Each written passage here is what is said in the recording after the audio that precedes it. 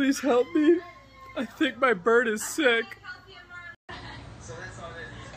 Whoa, dude, are you grinding the 20-piece McNuggies? You crazy, bruh. You crazy.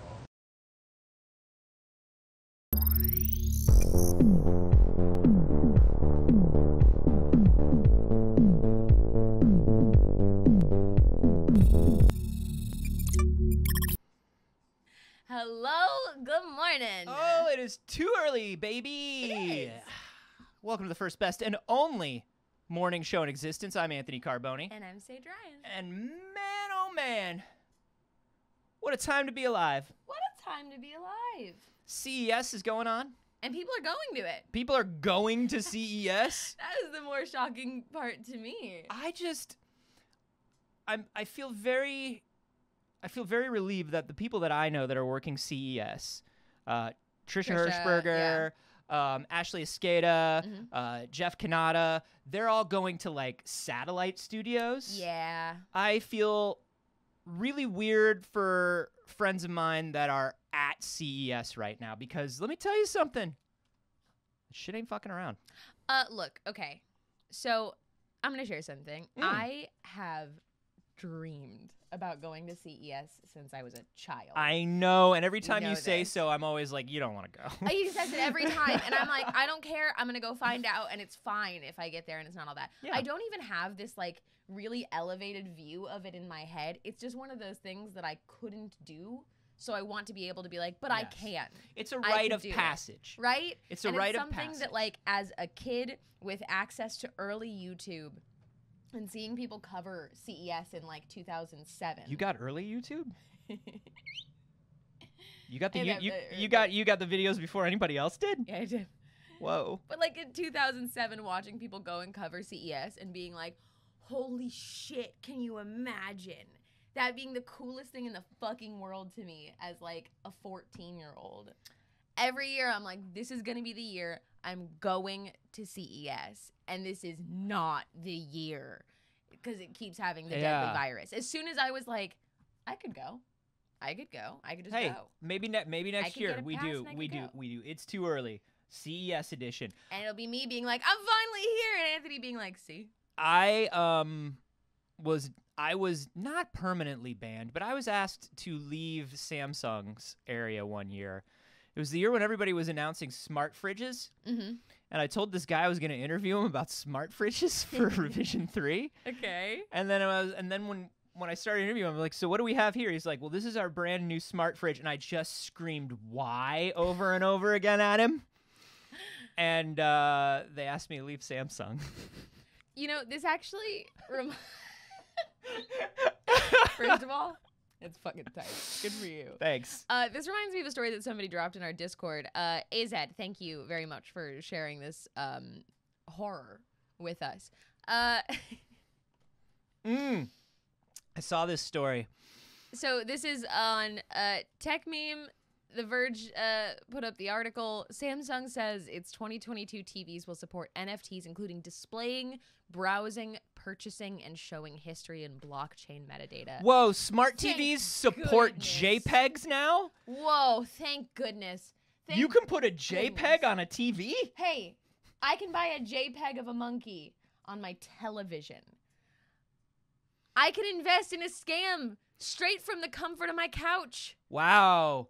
It's a good thing I'm not at CES this year. I would get banned from Samsung again. I'm so hoping that by the time that we do go to CES next year, NFTs have kind of like fallen off a little bit. Because right now they just keep going up and up and up. And like, look, I know they'll still exist next year, but I'm hoping they just won't be like this. Like, we have to talk about a different NFT every show. Well, and it's funny that you bring that up, Saige, because on Monday, we talked about, you didn't know this was coming. On Monday, we talked about how SquareEnix, little SquareEnix, their president came out and said, Matsuda said, we gotta get on these NFTs.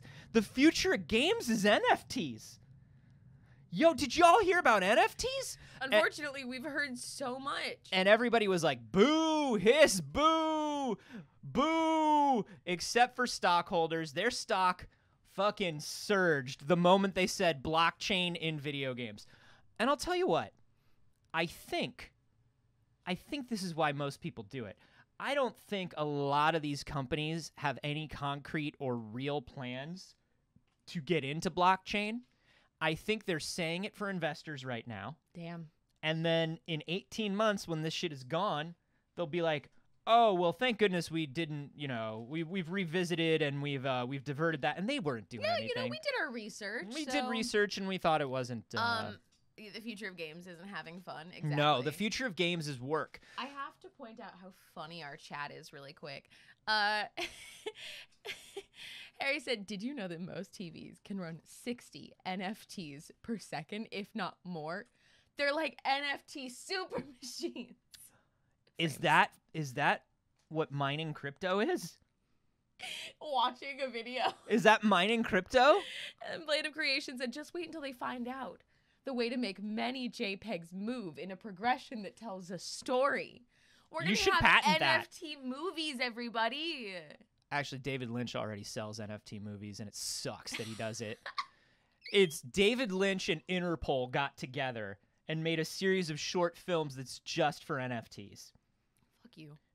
Listen, everybody, shut up about the NFTs. I know we brought them up. But shut up about them. Stop. I know that we're the ones that brought them up this morning. But stop. But shut your mouth about these NFTs. All right? Stop. Additionally, in our fantastic Discord, Alonzo put up an NFT that he right-clicked. That's not Garfield. He says that's Garfield. That's not Garfield. And I right-clicked this Garfield NFT. Add it to the pile. That's Heathcliff at best. At best, that's a Heathcliff. This is your daily reminder to right-click some NFTs. Listen, right-click every NFT you can. While we're talking about CES, though, I do want to talk about some of the good big news that came out of CES. Let's get it. The biggest, of course. PSVR2. If you were on the fence about selling your original PSVR before the value went down, like me, you waited too long.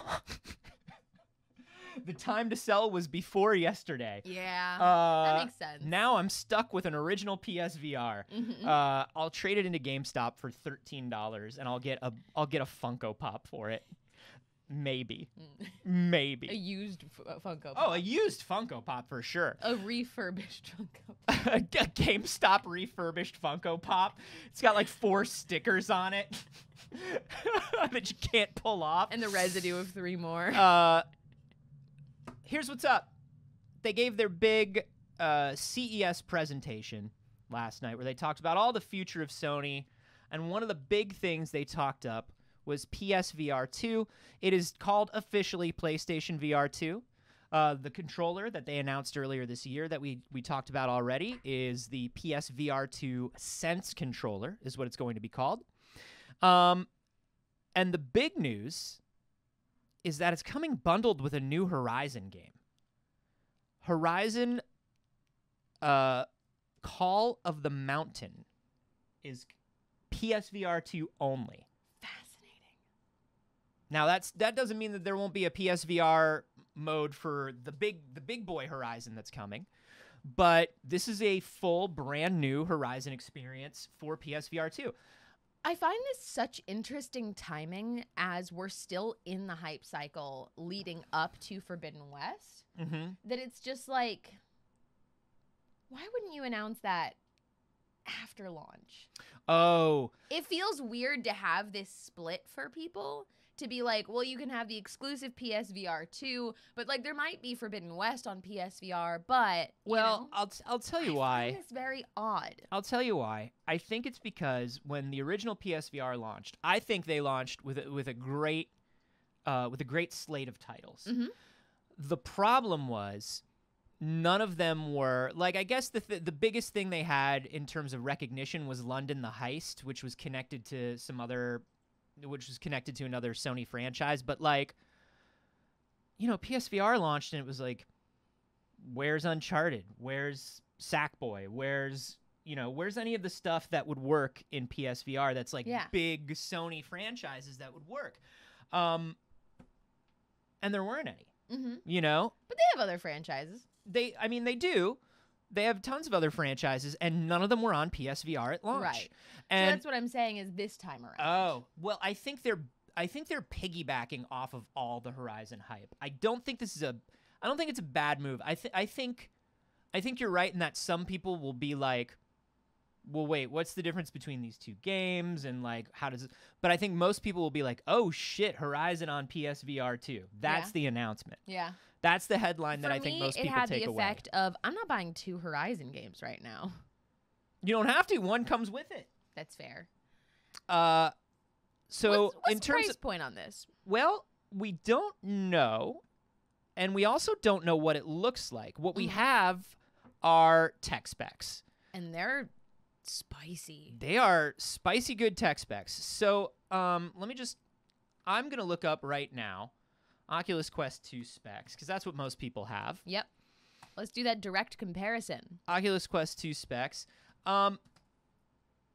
I also have the original. I have the original Vive, which is a little long in the tooth at this point. Right. So when you're talking about the Oculus Quest 2, Let's look at that display method. so you're looking at an LCD that has 1800 by 1920 per eye. Okay, and I think that's about a 70 to 80 degree field of vision is what they say.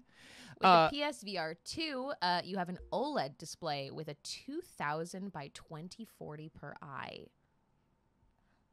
And I believe the field of view per eye is 110 degrees.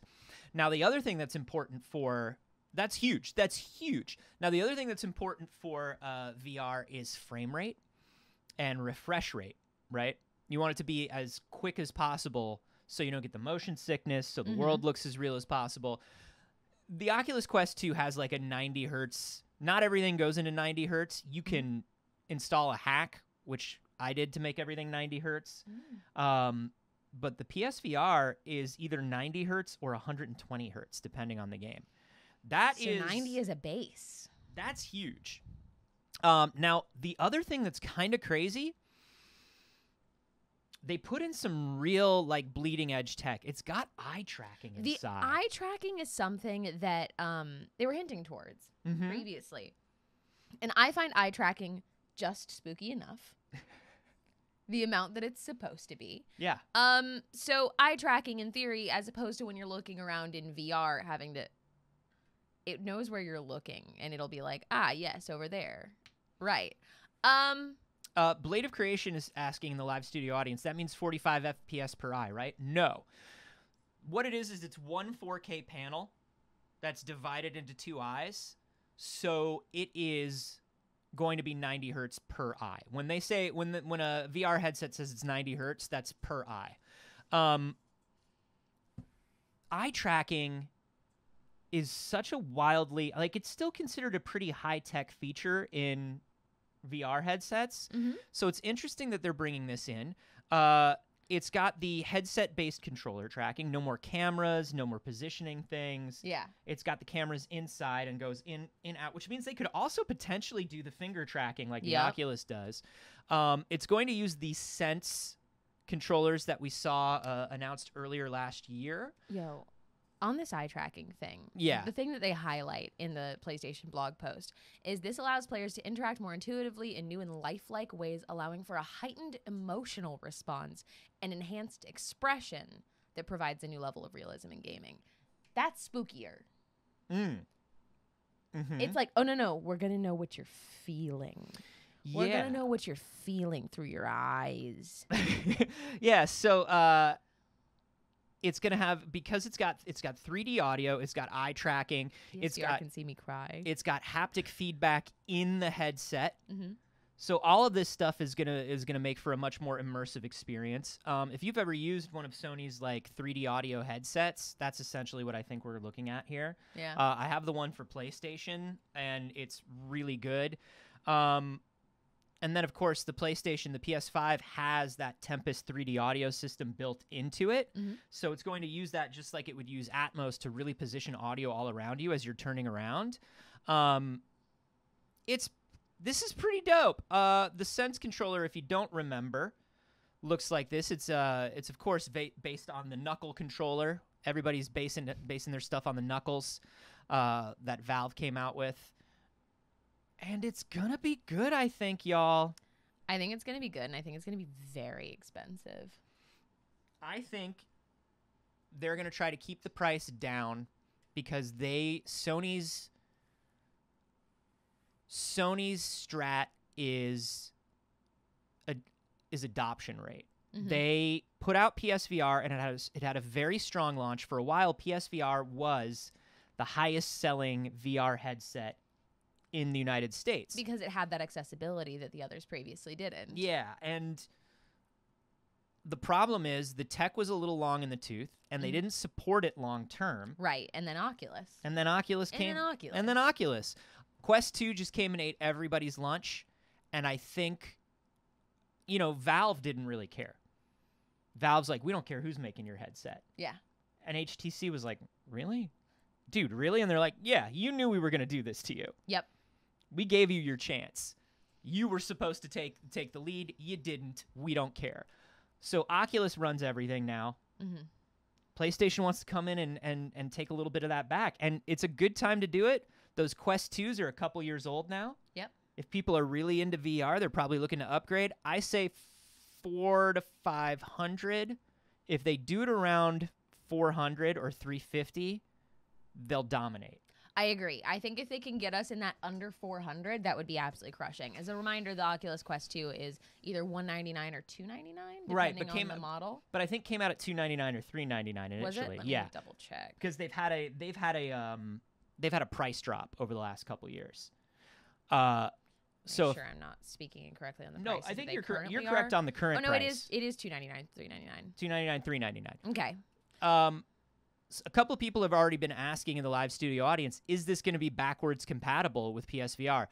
I would hope so. If they don't, that's a huge misstep. And I think it's easy enough to do. Mm-hmm. I think it's easy enough to do because PSVR is a very low-tech platform. Right. I think it'll be more whether companies that have put out PSVR games, I don't think it'll be like you flip a switch and it runs on the new one. Mm-hmm. I think developers will have to put something, because so much of the positioning in those games is built on move cameras and PSVR camera tracking. Mm-hmm. And that's why you needed to have a PS4 camera with an adapter on your PS5. Like, you couldn't use a PS5 camera and play PSVR games. Right. So here's where I land currently on PSVR2. One, I think the biggest trouble they're going to run into is people still not being able to get their hands on a PS5. Mm-hmm. Somebody, ATS in the chat said, silly question, I can't connect this to my PC, can I? No, you're going to have a PS5 for it. There have been hacks for the old one, but they don't work great. So in considering that cost, right, a lot of people still don't have their hands on a PS5. And the cost of a PS5, not easy. So it's not only do you have, let's say, $399 to buy the PSVR, because you've already spent $500-$600 on a console. Yeah. At that point.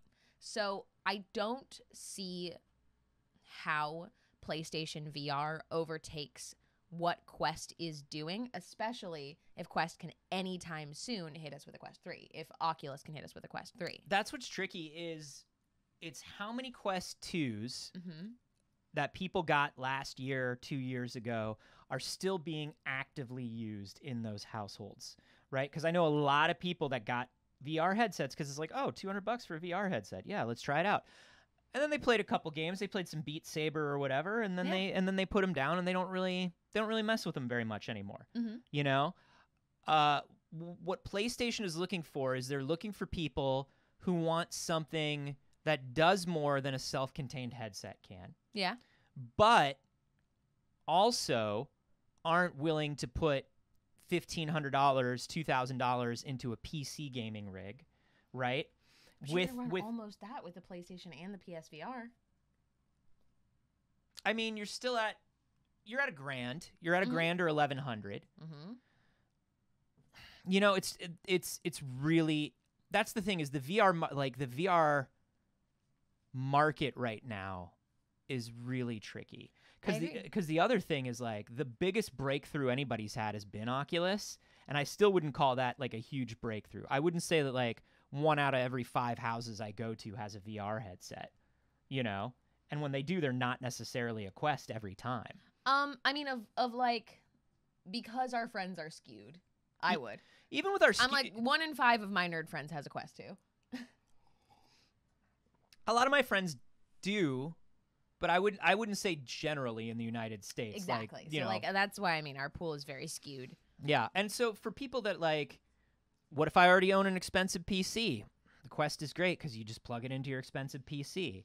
Or what if I own a really expensive PC and I want like a top-of-the-line VR experience for it? Mm-hmm. Well, then you're going to get like a Valve Index or something. Yeah, exactly. So I'm very excited about this. I'm very excited about the tech in it. mm-hmm. And I'm very happy to see them pushing something when they kind of didn't have to. Yeah, I thought they had really, until they announced those Sense controllers. Yeah. I was like, they're done with VR. Yeah. They really didn't have to, and I'm excited about that. I just want people to be able to get their hands on these things. And that's the thing that always, like, I get excited for something, and then I'm like, there's so many problems in just getting to the console that Yeah, well, let's talk about that a little bit, because let's talk about some more of these CES announcements that have been made. The thing that's looming in the background of everything at CES, other than the virus, which is literally looming in the background of CES, is supply chain issues. how do I get it? How do I get this thing that you're announcing? This is so cool that you're making this thing. Can I have it? And it's honestly, big announcements from some of these companies at CES this year feel a little tone deaf. Let's talk about AMD and NVIDIA. Yo, AMD confirmed their Ryzen 7000 CPUs. They confirmed the RX 6500s, the XTs. They confirmed a lot of these things, but yo, how am I going to get these Zen 4 chips right now? You're not. How do we get these chips? We'd love to get chips. Baby, all I want is chips. We would love some chips. Give me a little bit of that chip. But, like, that's really tough, man. It's really tough. Because, you know, not only that is, like, Ryzen 7000, it's going to take a new socket. Yep. It's an entirely new form factor CPU, Yep. which means they're going to need new motherboards. Yep. So can I have it? And when can I have it? Can I even get a motherboard? Like, when am I going to get this? That's crazy. That's crazy. Not only that, I mean, look, they sound very exciting. Yeah, absolutely. They sound very exciting. NVIDIA also, this one's really wild to me. NVIDIA fucking went ahead and announced the 3090 Ti. Did we lose me? We lost me. No, we didn't. There we go. The 3090 Ti. Stop. Are you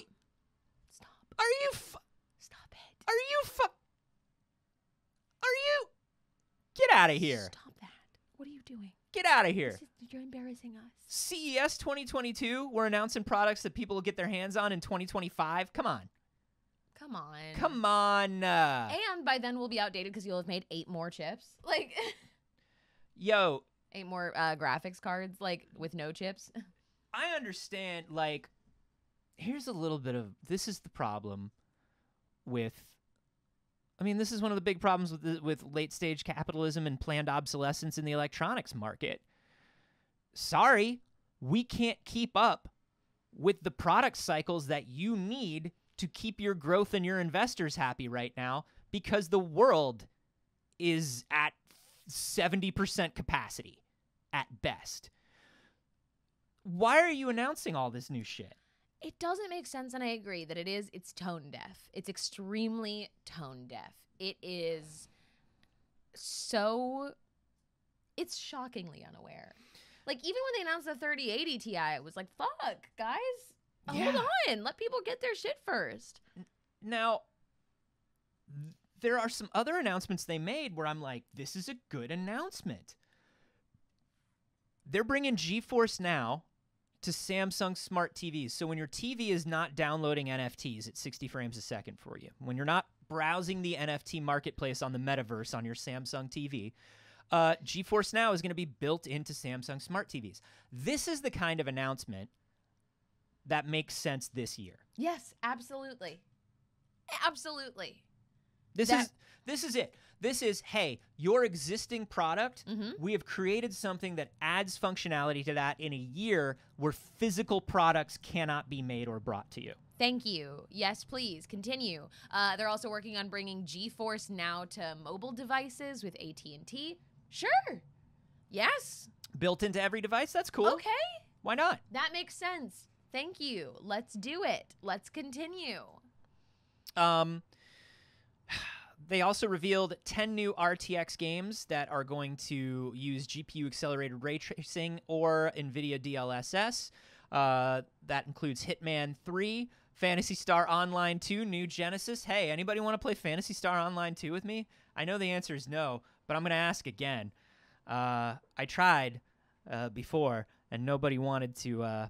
Okay. Rainbow Six Extraction and Void Train.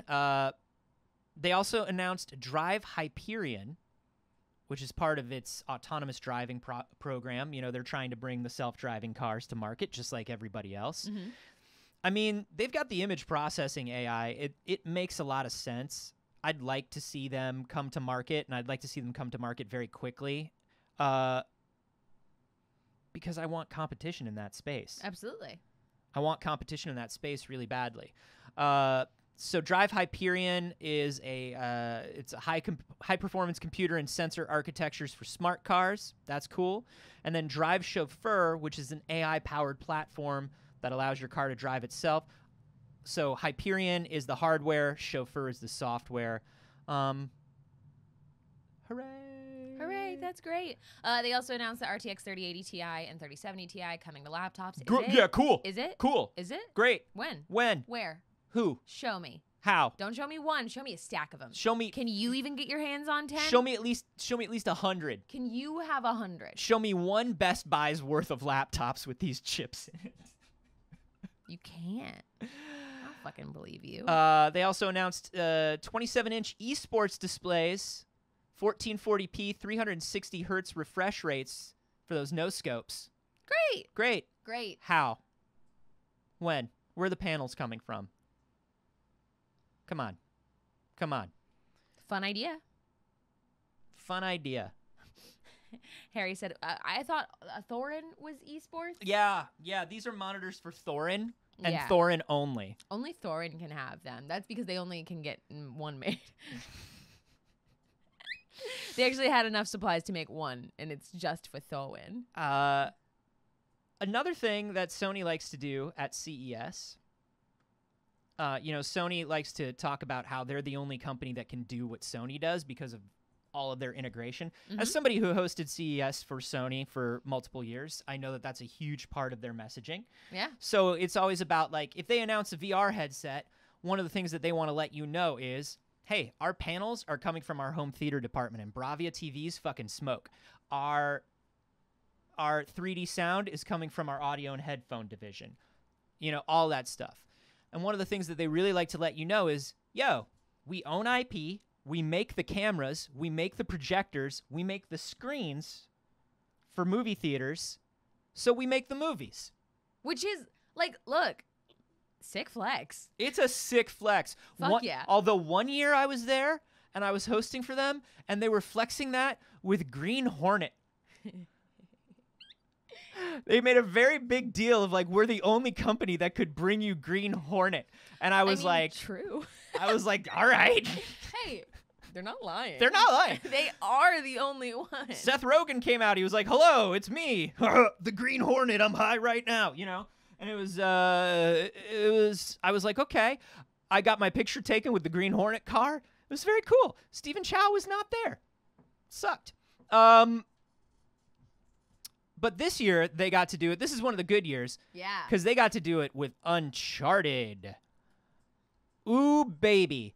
You know, I want everybody who was talking all about how baby boy Tom Holland is too much of a baby boy, and Nathan Drake is older and cooler, and what about Nathan Fillion? And Nathan Fillion is 50.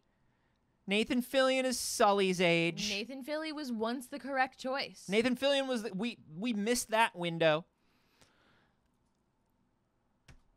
Tom Holland is so delightfully charming in everything. Yes. And every clip that we've seen, I love. We got a little bit of young Nate in like Uncharted 3 and 4. Yep. I think it's great. And here's the thing. Like, all of the people complaining, there's no way you're not aware enough to understand that, like, they're trying to build a franchise. Yeah. Do you want to run into having another person that we go, shit, they're 50? Yeah. We don't want in 5 years we have to cast another Nathan Drake. No. Let's follow this boy's life. Let's start him young. Start him young, baby. Let's start with the sweet boy, Tom Holland, and let him age with this character appropriately. Let's let him age into it. That's awesome. It's great. I agree. I would love it if they would stop putting Mark Wahlberg in movies. I don't know what. Like, it feels every time I watch the trailer. For who they do it? Every time I watch the trailer, I'm like I get re-surprised by it every time. I'm like, fucking Mark Wahlberg. Because, like, nobody's putting Mark Wahlberg in stuff anymore. Not movies of this size. No, I think the last thing was, like, Transformers. Which, and it was Transformers 17 or whatever? Right. So, like, who's doing that? And how did that happen? I can't help but wonder if his production company's involved. It takes a long time to, like, once these people are entrenched and they're, like, and they're in good with specific studios and directors and things like that. Like, they're just... And I think Mark Wahlberg was involved from an earlier point. I believe he was very nearly Nathan Drake when David O. Russell was doing Uncharted. So this would have been like 7-8 years ago. That makes sense. Yeah, so I think he is Sully now because he was almost Nate then. Fascinating. And, like, look, I've worked with Mark Wahlberg. It used to be a cool flex. It's not a cool flex anymore. Yeah. Let's take a look at this trailer, though, or this clip. Now, this is an uncut clip. This was premiered at CES.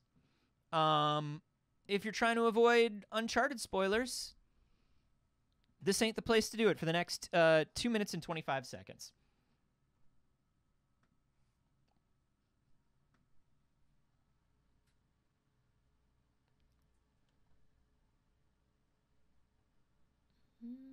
No audio? Where audio? What is audio? No audio? That's odd. Yeah. Audio. Let's see if we can get that audio. Okay, give me just a minute. Yeah. Let me see if it's something on my end, too. Because it might be. You never know. You never know. We're going to work on this for a second, y'all. You never know. Yeah, it should be coming through. Everything on this end looks correct. So let's try this. Let's try it. Nope. No. We got audio on yours? No. Really? I thought we fixed that. No. Look. It's a live show, everybody. Hold on. Let me see if my NDI is doing a thing. I'm watching this on my phone. There we and go. That woman looks like she's CG at this resolution. It's also because that's a perfect human. Yeah, she's perfect. That is to me the weird sister from Sabrina, and like a gem. There we go. That should be in everything. This, of course, pulling from Uncharted 3. Hey, come on! Like, she just looks like she was destined to be an action star, though, right? Oh, yeah. Sorry, there are no captions because Sony. Also, it would mostly just be gunshot sound. Yeah. We saw in previous trailers that they're mostly taking set pieces from all the different games and putting them together, which again is something that some people are bummed about, but I like. Yeah. Listen, here's my thing with an Uncharted movie series. Get the majority of the source material out of the way, and then tell me stories of Nathan Drake that I haven't heard before. That's where I land on this. You know? Yeah. Yeah, I agree. I also think that that's the easy buy-in for a lot of people. Show me a greatest hits of the games. I've played the games. The games are Let's beautiful. Expand that universe. Yeah, don't show me things I've already seen before. I know some people don't like that, but that's where I'm at. Man, this is gonna be cool. This is gonna be so cool. This is gonna be cool. It's gonna be a movie also, I think, that sustains in just being a cool action movie for people that know nothing about Uncharted.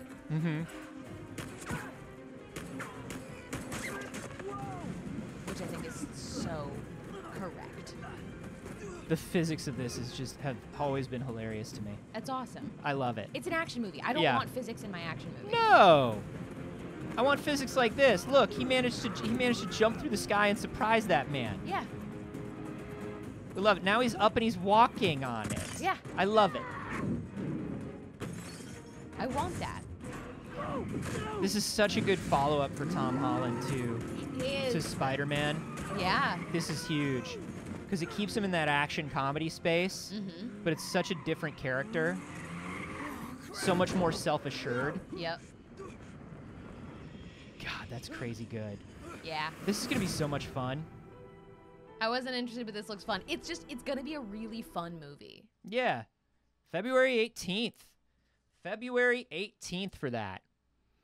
Yeah, I want young Nate in new scenarios. Absolutely. And I think that we, should this movie do well, and I think it will, I think we'll have the opportunity to explore that. And I think that because we got Tom Holland, we'll have the opportunity to explore that.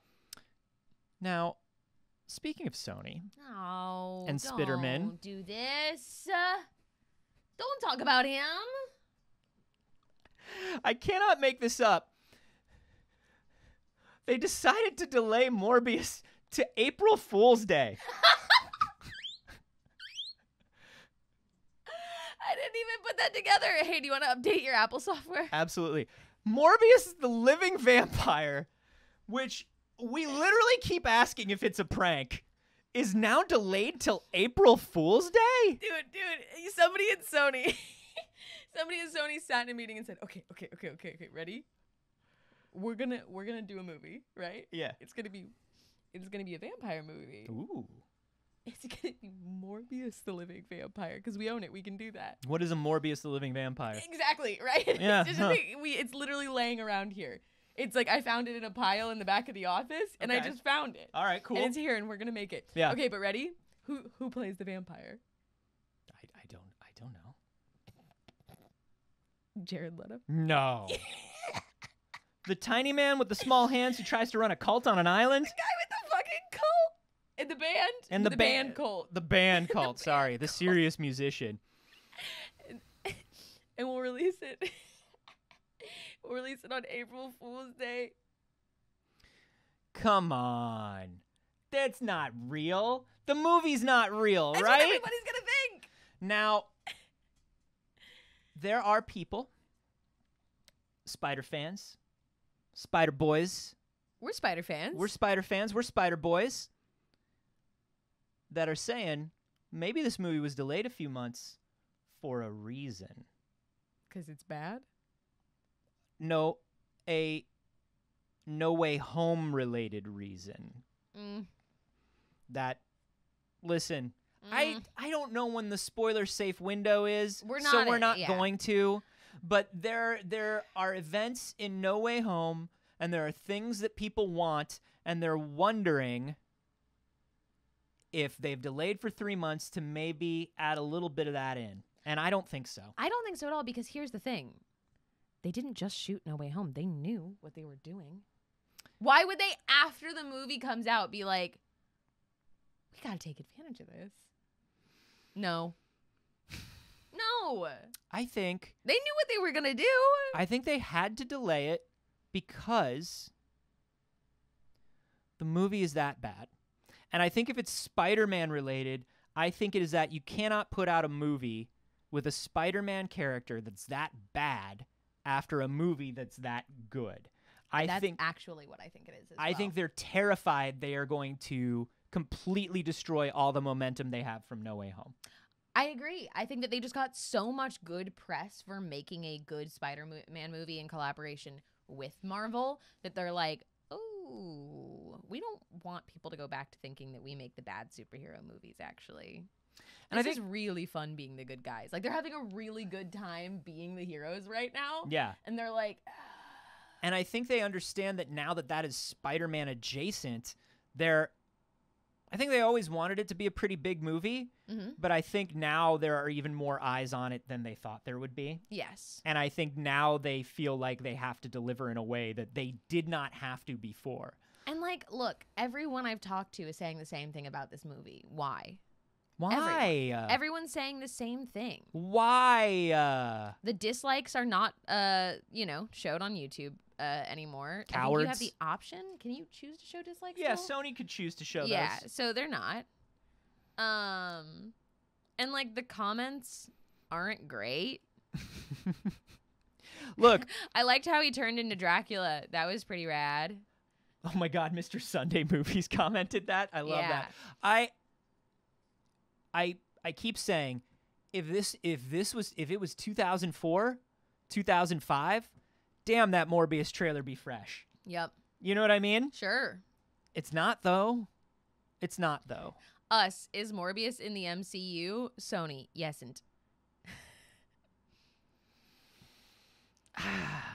There's a lot going on with the Sony Cinematic Universe of Spider-Man movies, or whatever they're calling it now. Morbius the Living Vampire. Come on. Literally found it in a pile. Literally, there are so many Spider-Man characters. They were digging through things, and they were just found, like, a sheet of paper that says, like, you own Morbius the Living Vampire. It's a little, like, rights sheet to it, and they were like, oh, shit, what's this thing doing? Does anybody say, let's make bets right now. Does anybody say vampire in the Morbius movie? No. I say no. No. I say nobody uses the word vampire. No. They have all of their fun ones. It's like, we talked about this. It's like how you don't say zombie. Yeah, the bloody sucky boys. Yeah. Oh, no. He's a reborn alive dead man. He's a pale bitey now. Oh, no. He's a bloody suck boy. No, him? He's just pale and drinks blood. We don't have a word for it. We don't have a word for it. No one will ever have a word for it. Moving on from Morbius. He's a toother. Final Fantasy VII Remake. Mm-hmm. People love it. Of course. It's a beautiful game. The PC version is out. It is not without its hiccups and its problems, but people really wanted this PC version, of course, for one thing. Mods, baby. And so I never have to turn on my PlayStation. What's up? You've got to plug in that PlayStation and turn it on. I've done it once. How was it? I had a good time. Great. I did it to play Puzzle Bobble. How was that next-gen Puzzle Bobble technology? Honestly, pretty fucking tight. Anyway. Mods to fix the frame rates, please. I mean, yes, but listen. There are more important mods out there. Hannah Louise tweeted this clip of her playing some of the most important Final Fantasy VII mods. Saige, let's take a look.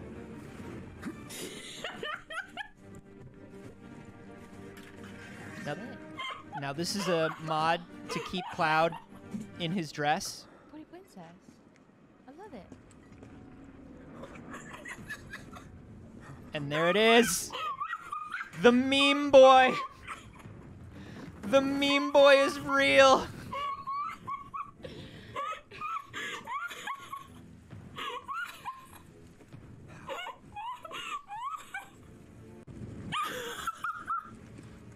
You're not real. You're dead.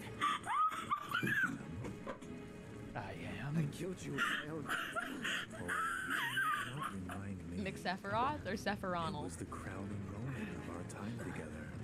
But Oh boy. a favor to that. Fuck, that's so good. Damn, now I want a Big Mac. Hey, it's 8:54 a.m. Get one. Get it. God, I love mods. Yeah. I love that somebody did that. Somebody spent so much time making that, and I'm so proud of them. I'm so proud, and I'm so happy. Did you just grind that 20-piece McNugget? Nuggie, sick, nice, dude. Sick, nice. Sick, nice. That's excellent. No, we're not fixing the frame rate. No, But we are doing that, and that's pretty fun. I can dig that. You know, while we're talking about Nuggies, we got a Nuggie story. Nuggie net. Fresh Nuggie news. We're on the Nug wire. All right. Oh my God. Fuck this website, man. Hey. What? Hold on. Let me take that again. Nug watch. What? Turns out I'm reading it. I'm not. Yeah, so it turns out that that KFC. Now we've talked about some of the Nuggie experiments that KFC is running worldwide. In Russia, KFC is testing out lab-grown chicken, Which synthetic lab-grown chicken. Oh my God! fucking CNN website? Nobody needs. Hey, nobody needs an autoplay video player. Fucking nobody. Is it MySpace in 2006? Yeah, I don't want Then no. I don't want my mouse cursor to turn into sparkles either. Right. Look, am I going to force you when you view my MySpace page to spend 6 minutes loading just to get my background cursor and autoplay of Don't Trust Me by 303? Yes. Do I want this on a news website? No. You should know, first of all, they're not putting the lab-grown synthetic chicken on the American menu.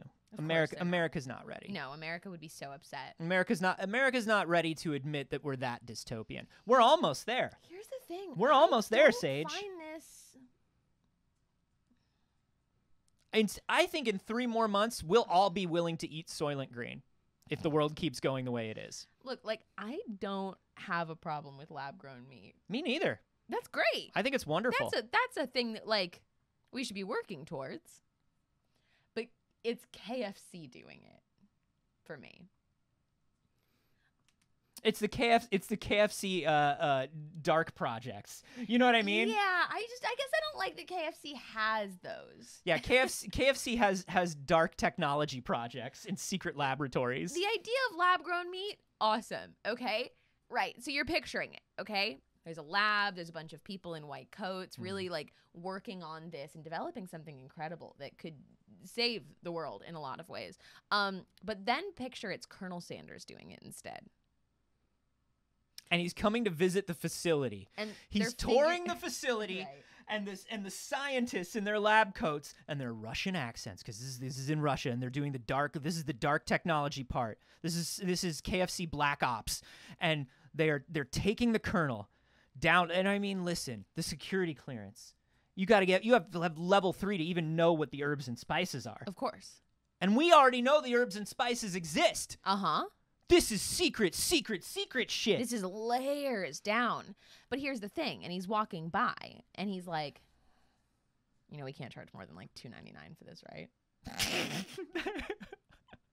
So, like, I have created life from nothingness, sustenance for the world. It comes from my very hands. We gotta charge no more than $2.99 for a 10-piece for this. And that's my concern. Look, work on your projects. I don't know. It's a dark meat project. It's a dark meat project. That's where all the flavor is. It's all in the dark meat projects. I'm just saying I have my concerns. What I love KFC doing, making Crocs, making video game consoles, making dating simulators. Absolutely. Making those chocolate cakes. You know the ones with the hard frosting? I love when KFC does those things. Dark projects in Russia developing science lab meat.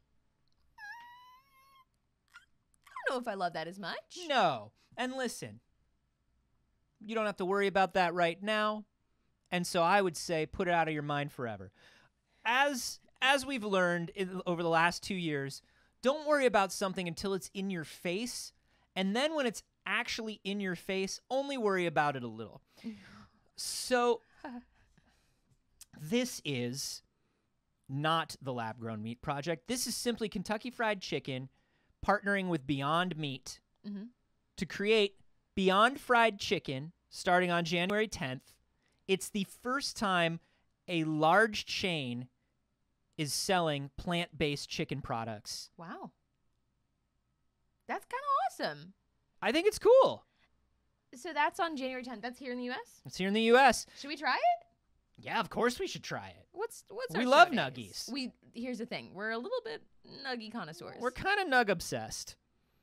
We're nug-cessed. Okay, so the 10th is a Monday, but there's no way they're going to give it to us at 8 a.m. You know what I mean? We've learned that the hard way. Yeah. So maybe it's a Wednesday show. We'll see. We'll see what we can do. Sometime next week. It's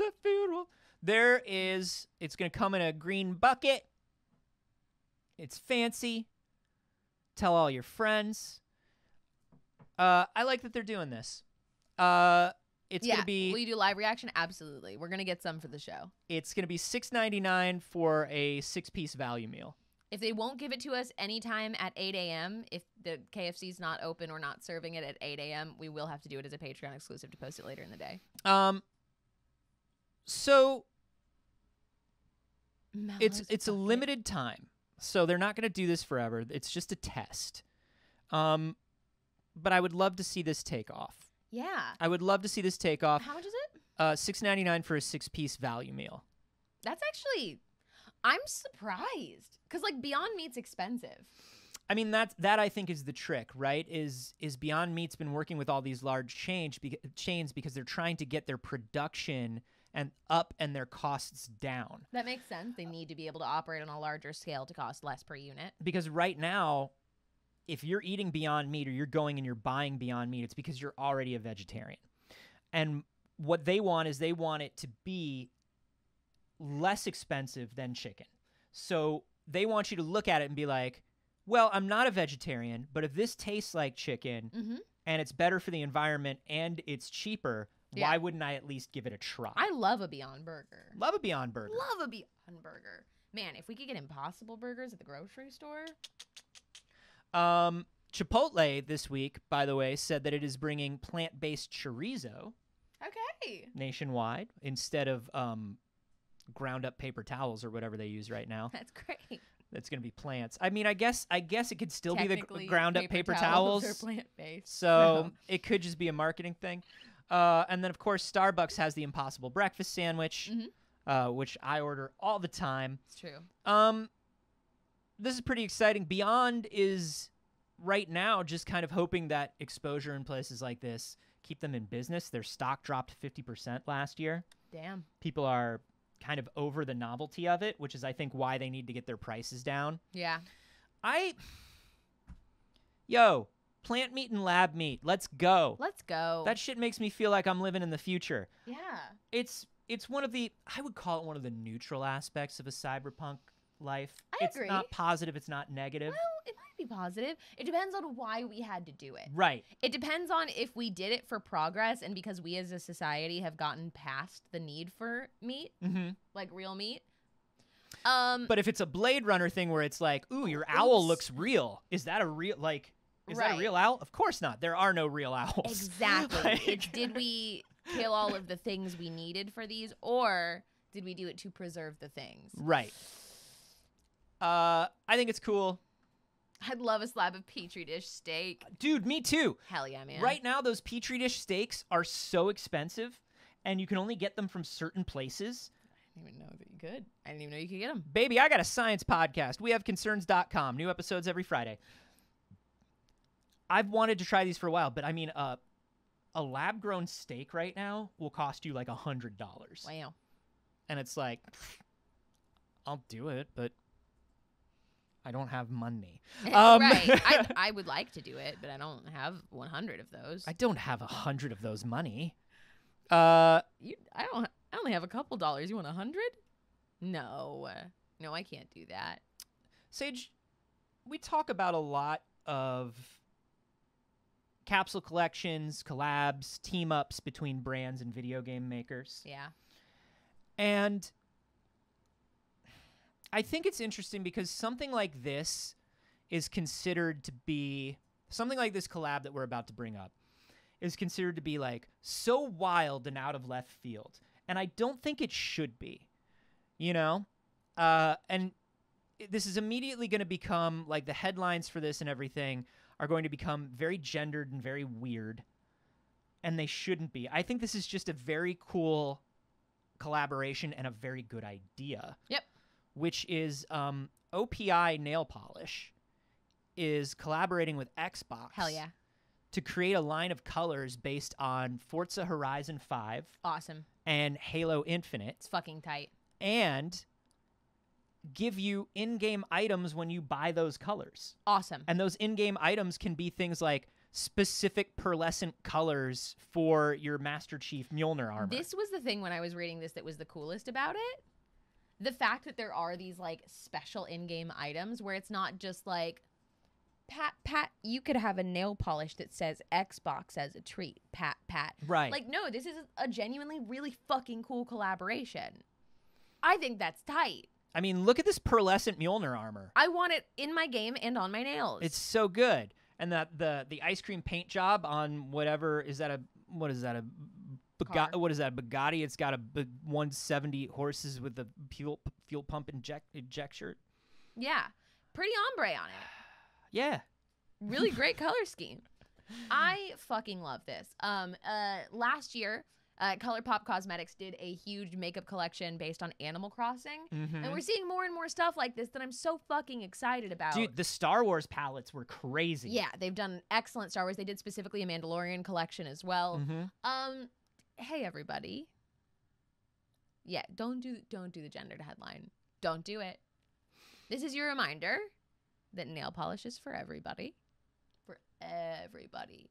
You know why? Because it's fucking cute. And I'll say this. Paint your nails. You'll feel so cute. You should. You deserve to feel cute. Game Informer did a great job with it, I think. The headline was great. Their story was great. A lot of these sites, though, don't even pick up these stories. No.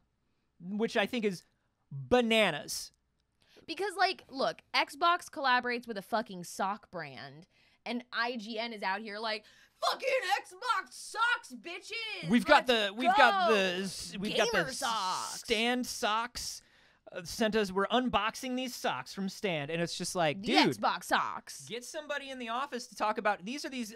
Here are the colors that they have. Quest for Quartz. Hell yeah. A shimmery rose quartz. Pixel Dust, a shimmery mauve pink that will Dust pixelate is your world. So cute. Racing for Pinks, a creme rose that will rev your engine. So good. Susie is my avatar, a creamy Yes. pink nude that will give you virtual power. Trading Paint, a creme apricot that you'll race to the finish for. Heart and Console, a shimmery crimson red that takes nails to the next level.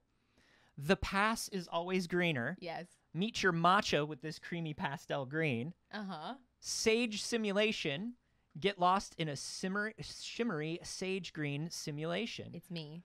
You had me at Halo. Yeah. A shimmery galactic blue that will give you sparkly stats. You can't control me, and it's spelled CTRL. Yep. A shimmery robin's egg blue that cannot be controlled. Achievement unlocked. Unlock a world of color that's lilac optimized. And Newberry, berry boost your nails with this deep cream purple. So OPI is known for like pun names. That's what they do. So like these names fit into the like OPI naming format. And they did such a great job with the collab. I love this. This is good. These are so good. You had me at Halo is so good. That's a very good one. These are going to be at Ulta stores in February. With every qualifying purchase, U.S. fans unlock hue-matched in-game content for Forza 5 and Halo Infinite. So every time you buy, you get something for the game. I'm going to go buy some Halo nail polish. Hey, Ulta/Microsoft. I want to paint my nails. Look how pretty my nails are. Mine are not. I'll paint your nails. Paint my nails. You paint your nails on the show? Sure, paint my nails on the show. Okay. This is a great collab. I always like when they find new and interesting brands to do things with, and I like when they make it a more integrated collab like this. Yeah, thank you for not half-assing the collab is Yeah, generally my takeaway on that. Microsoft did the work on their side too, and I think Yep. that's great. Nobody half-assed this collab. Nobody half-assed the collab. The bar's low, but I'm excited about it. All right, we got a couple of things to get to still, and they get only weirder from here. Let's talk about the Golden Globes. Boo. I know, right? Boo. That's Hollywood kind of the Foreign general Press. consensus. Boo. Now, the Golden Globes have had problems for the last couple years. Yep. The Hollywood Foreign Press Association has come under fire for having horrible representation in its ranks, for just generally having horrible practices in terms of who is nominated, who's invited, what do they even watch, what do they talk about, what do they say about these people when they're not around? Right, and as like people who grew up with most of our parents having like watch parties and like the generation right before us, even like my older sister's generation, was like, oh, we're all getting together to watch award shows, and things like that existed in many communities. Dude, here in LA, I still have friends that do, because so many people are in the industry. Right. I still have friends that are like, come over and do an Oscar party. Come But over and do a So much of our generation is completely disillusioned with award shows overall. trash. There is going to have to be a huge shift if they want to keep award shows alive. And they do, because it's a big industry. So I'm very interested to see what comes of this, because it's showing. According to Variety has some inside sources that have said that the Golden Globes can't get a single fucking celebrity to show up and be part of the show. That's what Variety said. Variety said that. They said there will be no celebrity presenters when the Hollywood Foreign Press Association announces this year's Golden Globe winners on January 9th. Now, there are a lot of reasons for it. Obviously, the bunch of reasons that we talked about, which are Hollywood Foreign Press Association is trash, but also there's a ding-dang Panera Bread going on. Yep.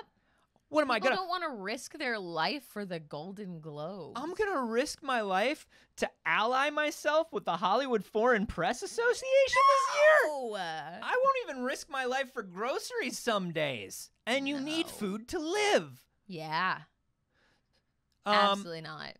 They said the Golden Globes will move forward with a small event on January 9th that will not only award the best performances in television and film for 2021, but recognize the importance of supporting diverse creatives across the industry. Yike. They didn't say we're going to support them. No. We didn't say... But we recognize the importance of supporting them. Exactly. We have not actually begun supporting them, But we see that it might be kind of important. but we understand that we should. And we want you to know that. Will you come now? Will you come die here at our award show? No. I think the only award show that I watch things from anymore is I'll watch some of the music show's performances on clips on YouTube, Oh, yeah. and I'll watch performances at the Tonys. Yes. The next day, I wake up, I go to YouTube. MTV's posted all the clips of their music. Exactly. The Grammys have and posted I'll all click the on stuff. 2 of them. I'll click on the ones that are interesting to me.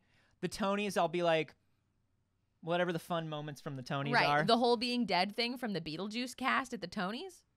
So and good. then they still got completely cut on their run. I don't want to talk about it. But you know, award shows themselves 3 hours long and shit, man. Too much. Come on. Boring. Nah. Boring. No. They're going to have to redo it. They're going to have to do it them all in TikTok length. You have up to 3 minutes. Award shows are so blah. They're just blah. Yeah. You know? They're just blah. Yeah. They have yet to announce their official plans. NBC, of course, canceled the telecast. So NBC, who normally carries, they're not going to air it. So where's your Golden Globes going to be? It's the secret Golden Globes. Yo, is the Hollywood Foreign Press Association going to start a Twitch? Yo, is the Hollywood Foreign Press Association starting a Twitch channel? Would you watch it if it was on Twitch? I'd watch it for 5 minutes to see if they fucked it up on Twitch. Yeah, right. How quickly they get copyright struck for music. How quickly the DMCA gets the Oh Golden my Globes. god! And now here to perform from Encanto. Here to perform is like, and then immediately they get taken down. So no, everybody. but it's the person from Encanto. No, it doesn't matter. Everybody, I have 2 questions for you. 1, do you still watch award shows? Valid if you do, if you gain enjoyment from it. Do you still watch award shows? Do you watch them in full? Do you watch clips after? And 2, would you watch any if they streamed them on Twitch? Yo, look. I don't normally say this. I don't normally encourage this behavior or participate in it. But I'd go to the Hollywood Foreign Press Association's Twitch chat and grief them a little bit. Like I don't think we should do it to anyone else. We've got a very consistent nose in the chat. I will say, somebody said, I enjoy the pretty clothes. That was from Acosta. Agreed. I do like to look at red carpet pictures after. Yeah, I look at the pictures after. I love to look at the pictures after of pretty dresses. Listen, and stuff. if anybody was going to the Golden Globes the next day here on the show, we'd probably look at some of the good outfits. Yeah. But nobody is. But the thing is, nobody's going. There's not even going to be any pretty outfits to look at. That's so funny. Dude, the fact that it's not just like limited. There will be no celebrity presenters. It just across the board. They couldn't get a single one. Think of all the people that means they couldn't get. Yo, but that also means like the clout chasers won't go. Yep. Like the celebrities who are like who have been you know these kinds of people who are like, why don't I get invited to the Golden Globes? Why don't I get to do this? How come I never get invited to award shows? They won't go. They know it's so toxic they shouldn't go. In 2022, which is the first time I've had to say that, feels weird. They couldn't get Megan Fox and Machine Gun Kelly on a red carpet. Megan Fox and Machine Gun Kelly will not make out on your red carpet. Which they'll make out anywhere. I saw them making out in a Chili's. I saw them making out in a Chili's to go in the airport. They ordered a skillet and then stuck their tongues down each other's throats. They didn't even eat the skillet. They didn't eat the skillet. They were just there to stick their tongues in each other's throats. And compare each other to the heat of the skillet. And when the waiter walked by, and when the server came up to them and was like, hey, do you think I could get you guys anything else? They're like, not anything would compare to the passion that we feel in the bedroom. And I am a skillet. I don't even know that, actually. That sounds like a lot. No, mommy's baby boy needs to tell you. Tell him, baby. Tell him, baby boy.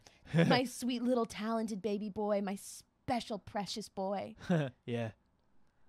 Isn't he perfect?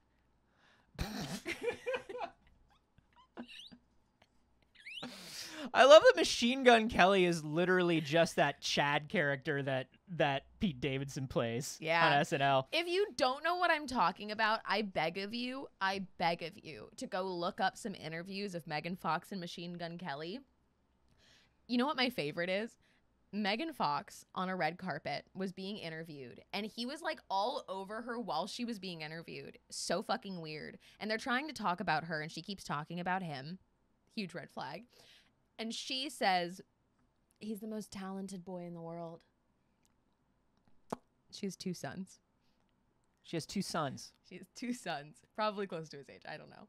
And like, look, I am not going to age shame Megan Fox. Megan Fox is one of the most incredibly perfect looking to current beauty standards people. I'm not going to flex. I'm not jealous. She's perfect. And listen, we've read about what Hollywood did to Megan Fox. We've read about what exes did to Megan Fox. If Megan Fox wants a simple boy toy, let her have it. Have fun with it. But the fact that she did say most talented boy in the world, she says boy. She says I'm not kidding. Boy. She doesn't say man. She says boy. I will say this. Talented boy in the world. I will say this. If you're like late 30s, early 40s, whatever, like you should be able to call the person you date a man or a woman. You should be able to just say that. Yeah. Even if you're dating somebody younger. This is the man I'm dating. This is the woman I'm dating. Yeah. It's a little weird. And especially like, how old are those kids? Did that clip get back to them? I don't know. Are they going to see it later on in their lives? That's the most talented boy in the world. Meanwhile, like they're like, her kids are like coloring pictures at home, me and mommy with their nanny, and then they're coloring and they're watching. They're like, oh, look, it's mommy on the red carpet. And it's like, oh, I'm making a picture of me and mommy. Do you think she'll like it? I think she'll think it's beautiful. And she's going to think that you're the most talented boy in the world. And then like, boop, he's the most talented boy in the world. And this kid's just like. And then the kid looks up at the fridge and it's all pictures MGK drew. It's all Machine Gun Kelly pictures of Megan Fox that look like a 13-year-old drawing nudie ladies in the margins of his notebook. Right, that just saw an anime for the first time and is trying really hard to draw in an anime style. Fuck. How do we continue our show from? Speaking of people getting a Twitch, There you go. not just the Hollywood Foreign Press Agency, Gordon Ramsay on his TV show Next Level Chef. You know, the casting directors of reality shows are always trying to find people who already have social media followings that the mainstream television audience maybe have never heard of. Yeah.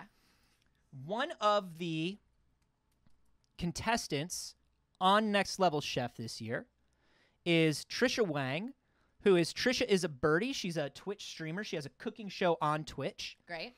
Gordon Ramsay asks, well, I'll show you. You know what? Let's just take a look. Let's go to the videotape. What do you do for a living? I stream on Twitch, my cooking show. What the is Twitch? Yeah. What the Yeah, that fuck sounds right. is Twitch? What the fuck is Twitch?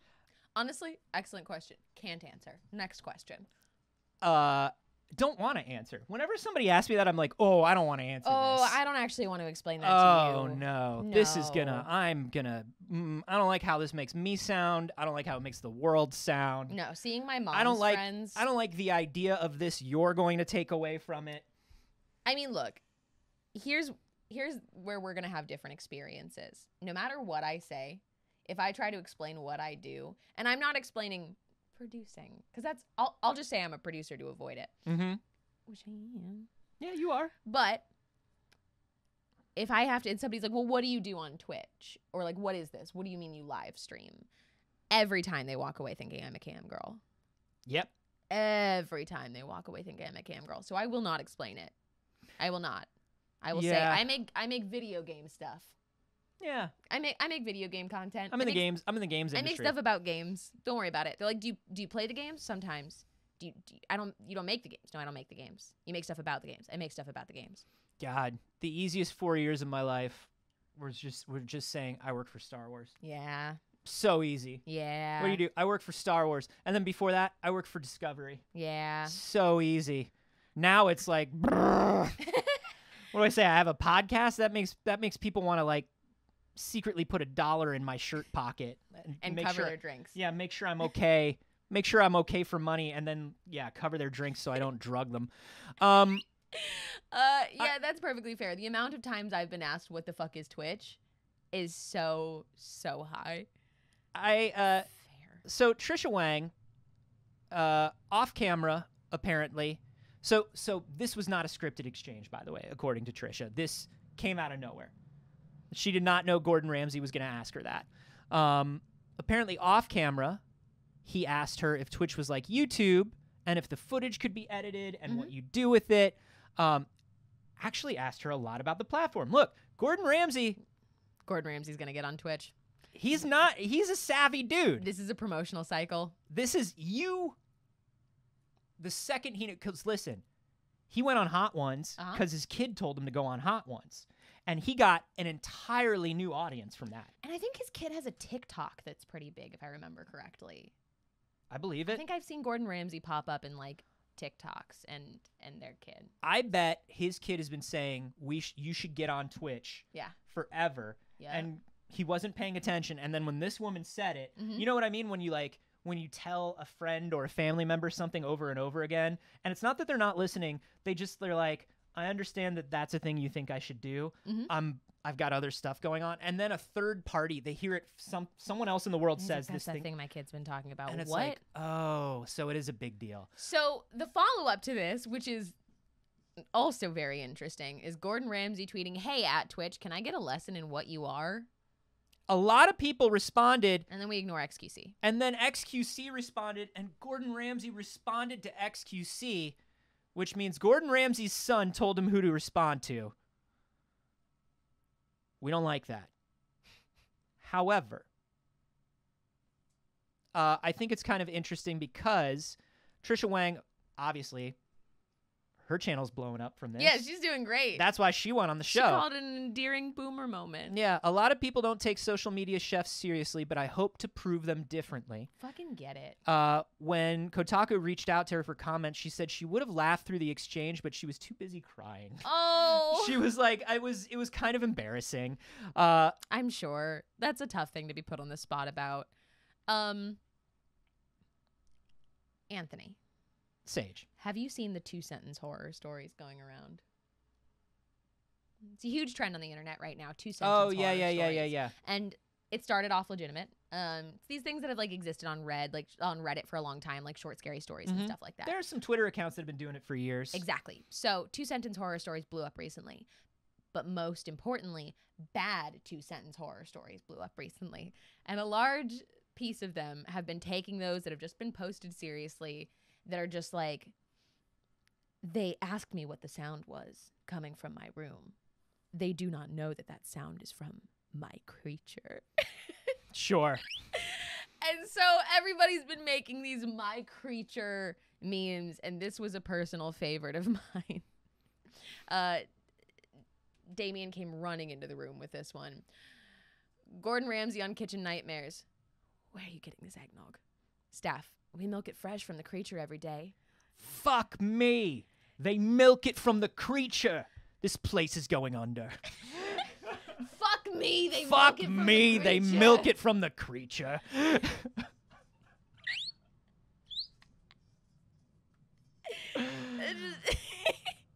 Fuck me. Fuck me, they milk it from the creature. God damn, that's This good. place is going under. God damn, that's good. Fuck me. I want to end today. Oh, me too. Let's call it. Hey, everybody, you have my permission to end today. It's Go over. back to bed. Get out of here. Go back to bed. But before we end the show, we were talking on Monday about all the stuff that's been going on in the games industry and how people are trying to unionize. This is a theme that we've been talking about for months and months and months. This is the theme of the world. And one of the things we were talking about when we were talking about our games of the year, we were talking about Chicory. Yeah. And we expressed a little bit of surprise that the Chicory team felt happy, healthy, rested enough To make another game already. they're already on their way. And we said this is because of Finji and Bex and Adam Saltzman, who run Finji, the game publisher. They're a small game publisher. They put out some wonderful things. And Bex put out a Twitter thread yesterday that I want to read almost in its entirety because this is the attitude that the games industry and all industries right now need to be adopting. Bex says, apparently there's some confusion about budgets for small studios in the U.S. Finji payroll is not cheap. Taxes, salaries, healthcare, etc. And we don't have coastal salaries. Finji is 10 full-time people, 2 dev contractors, 2 part-time contractors on other projects.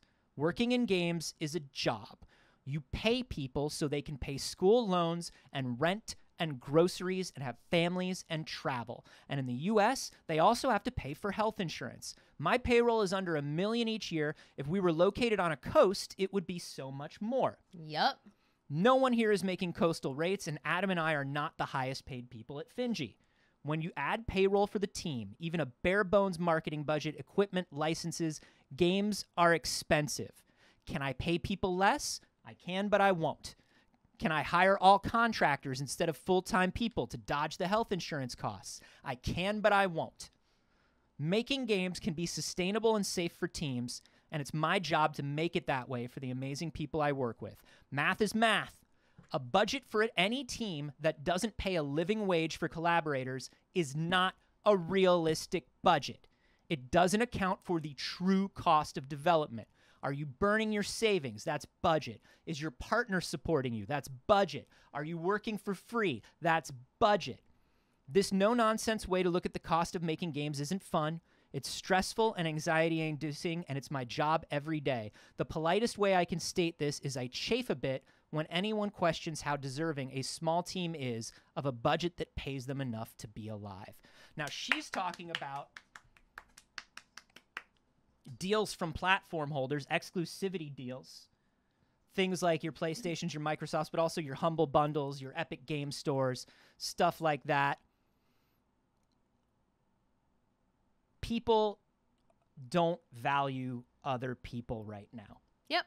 And in games, that is a huge, huge deal. And I love that it's so funny to me that the smallest people in the industry with the most to lose Yep. are the ones that are speaking out the most. Yep. If you want to support Finji, somebody was like, that's a company to support. Look up Finji Games. Yep. Tunic is coming out soon. They released Chicory, Overland, Night in the Woods. They put out a lot of really great games. And they're wonderful people. What a great way to look. That's a win-win for you. That's a You win-win. get to support a win-win. very cool company that supports very cool people, and you get to play a good game. That's the joys of indie games. Yeah. Full disclosure, they're dear friends of mine, and I'm fucking proud of it. I don't know them, so I get to have no bias and say Chicory was really nice. Chicory was really Chicory nice. was just a really good time. Folks, thank you so much for joining us today. Very cool of you. It's so cool of you. Happy I was thinking Wednesday. about how cool it was of them, Yeah, right. and it was like, Pretty cool. it was pretty cool. Because Hey. like we could come here and we could set up these microphones, and like no one shows up, And we just talk to each other. and we just talk to each other. We would. That's cool. We do that. Yeah. But damn, We probably wouldn't, set the mics. no. No. But we love it that y'all come, you show up, you hang out, you contribute. And we love you. Yeah, some of these stories were sent in by y'all on the Discord. That's great. Very cool. A lot of y'all are funnier than us. That's great too. Skywalker said, I just got here and now we're like, goodbye. Hey, that's okay. There's always the VOD. The VOD's here and it goes up on YouTube later. And there's a whole nother show on Friday. We do this show every Monday, Wednesday, and Friday at 8 a.m. Pacific. So if it was your first time here, we hope you'll come back and join us. Thank you for starting your morning with us. I think it should be a habit. Yeah, We like seeing you. make a habit of it. Hey, we are going to go through and thank everybody who supported us during the show today because it is so fucking cool of you to do. We run month-long donation goals. This is our start of the one for January. This is because this show doesn't make any money. We're a very transparent channel. Things like subs go to the channel functioning and running because costs money. Yeah, Costs money. software, things like that. Yeah, basic things. Overhead, and then individual donations that y'all give go to us because we're human beings that have costs. Yep. It costs money to be a human being, and we appreciate you helping us to offset those costs. Get a little sugar breakfast. Before we run that roll call, Saige, where else can people find you this week? You can find me everywhere on the internet at NotSage. I stream on my channel Tuesday, Wednesday, and Saturdays. Tonight I will be live. We're in my Discord. I'm letting you guys choose the game for tonight, either How to Date a Magical Girl or Man of Medan. You can find me tomorrow on Hyper RPG. You can find me all the time on Smosh Games, and the Black Dice Society returns this month on the D&D channel. Yay. A lot of stuff. How about you, Anthony? Well, in a half an hour, 10 a.m. Woo! Pacific time, I'm going to be on Kind of Funny, guesting on Book of Boba Fett in review. This is our spoiler-filled review show all about Book of Boba Fett. Some of the Spider Boys, if you watched a Spider-Man rewatch, some of them will be there. It's going to be good. It's going to be good. That Book of Boba Fett, that's a good Star Wars. Also, Fridays, my science podcast with Jeff Kanata, We Have Concerns, comes out at wehaveconcerns.com. I'm everywhere on the internet at A Carboni, except for here on Twitch, where I'm at Anthony Carboni. Twitch, you cowards, is mine. Give it back to me. And I think that's it for right now. Nice. Nice. Pretty good. Pretty good. We're gonna do some streams soon. We're gonna do some streams soon. Gotta fix my Retroid.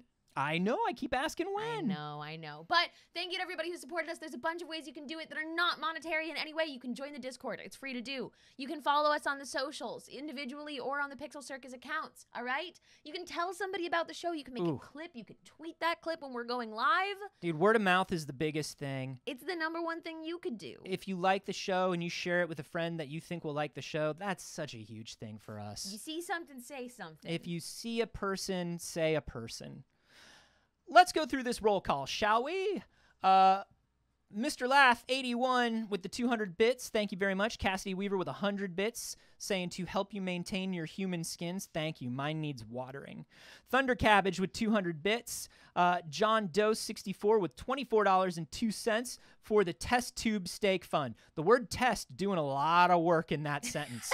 Old Man Jan with 100 bits. Kalen Roar with the gift sub to Skywalker 9982. You're trapped here now. Stale Knight, Skywalker 9982. Dead Daddy 97. Thank you all for the follow. Ronan Monkey with the $21.67 tip. Sugar Breakfast because I want to have fun with numbers. Ronan is one of our very good mods. Very good. And you don't have to do that, Ronan. Fantasy, thank you for the follow. Kalen Roar with 1,400 bits saying the Beyond Nuggy Bitty Fund. Thank you.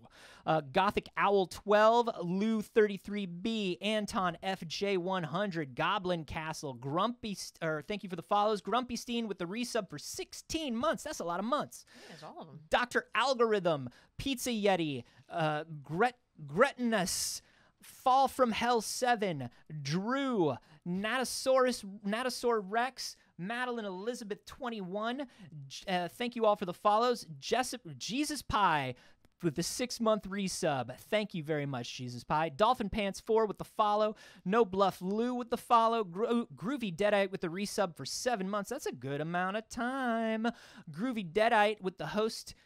Thank you all so much. Decron82 there with that last moment follow. I think we had a couple of things come in. Self-Aware Can Opener with the sub, Skywalker with the bits, and Jam and Far with the sub for 2 months. Hey, so fucking cool, y'all. Hey. Thank you. Babies, we love having you here. We do. We love bringing you the news. We do. And we're going to love doing it again on Friday. Yay. See you then. Bye, friends.